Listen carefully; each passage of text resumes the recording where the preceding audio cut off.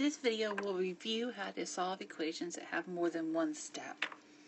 The idea is that first we need to remove any parentheses we see by distributing, and then we'll combine any like terms that we see on each side separately. So the first two steps help us make the sides as simple, each side separately, as simple as possible. Then we'll start moving things. We'll move the things that have letters to the left using addition or subtraction. And then we'll move the things that have numbers to the right using addition or subtraction. And then finally you get the variable by itself by dividing or multiplying.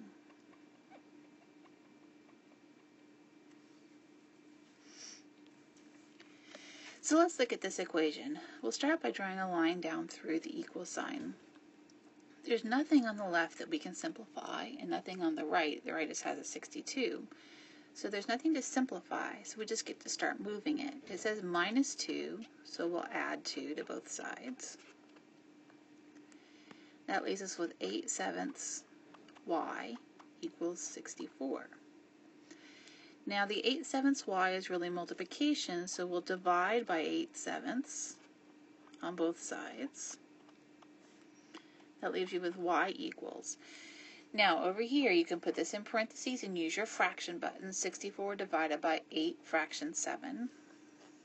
Or you can remember that this really means that we take the first number, change division to multiplication, and flip over the second one. And then we can simplify. 8 goes into 8 one time, 8 goes into 64 8 times. And then we multiply straight across. 8 times 7 is 56. 1 times 1 is 1. So we get y equals 56. Let's look at this equation. We'll draw our line straight down. And the first thing we should see is that we have like terms on the left-hand side. So negative 2a plus 3a is 1a. And there's still a plus 7. We also have like terms on the right-hand side. 13 minus 22 is a negative 9. And now that we've got that each side separately as simple as possible, we're ready to start moving.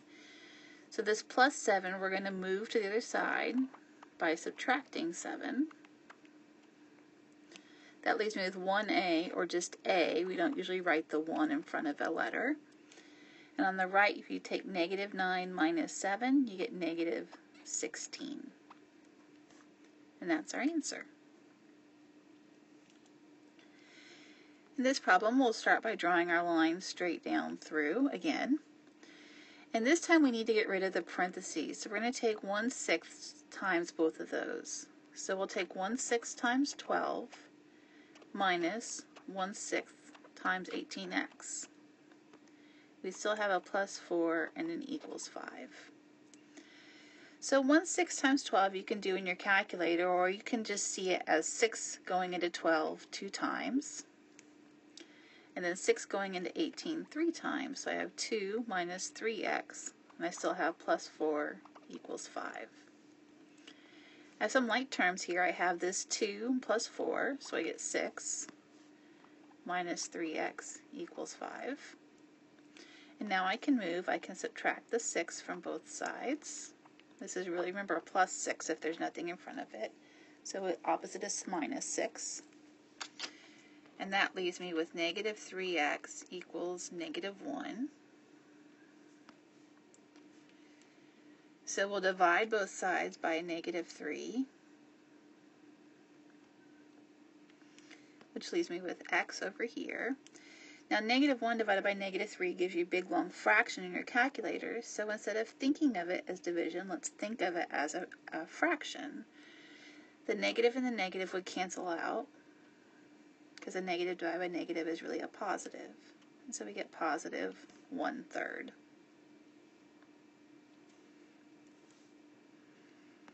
Look at a couple more. I'll draw a line straight down. This again has parentheses, so we want to get rid of them. So I'm going to start by writing negative 15x in front. And then I have 2 times 4, which is 8x. and then 2 times negative 3, which is minus 6. And I still have equals negative 13 minus 6x. So I'm going to combine my like terms. Negative 15x plus 8x is a negative 7x. Minus 6 equals negative 13 minus 6x. So now I'm ready to move my things with letters to the left. This is a minus 6x, so I'm going to add 6x to both sides. That leaves me with a negative 1x minus 6 equals negative 13. Then I'll add 6 here, add 6 here. And that leaves me with negative 1x equals negative 7. I need to divide both sides by negative 1 because this is times. We're essentially saying that we need to change the sign of this in front of the x. If we change the sign on the left-hand side, we just need to change the sign on the right-hand side. So we really just get x equals 7. One more example. We'll again draw our line straight down. Again, we have parentheses that we need to get rid of. So I need to take that 1/3 times negative 12k plus 1/3 times 39. On the right hand side, we still have 3 plus 11k. So again, you can do this in your calculator, or you can just see that this is really 3 into negative 12, which is negative 4. So I have negative 4k, and 3 into 39, which is 13. So I have plus 13 equals 3 plus 11k. So I'm going to move my k's to the left. This is plus 11k, so I subtract 11k. So negative 4 minus 11 is negative 15k. And I'm going to copy everything else. And then I want to move that number away from the k, so it's plus 13. I'll subtract 13. So now I have negative 15k equals negative 10. Now again, we need to divide by whatever number is in front, because that's really multiplication, right? So I'm going to divide by negative 15, and I'm going to divide by negative 15. That gives me k equals. Now on this right-hand side, if you do negative 10 divided by negative 15, you get a long decimal. So instead of thinking of it as division, let's think of it as a fraction. The negative divided by negative makes it a positive, so we'd have positive 10 over 15. But we can reduce that. We can divide the top and the bottom by 5. Or you can use your calculator. So we get k equals 2/3.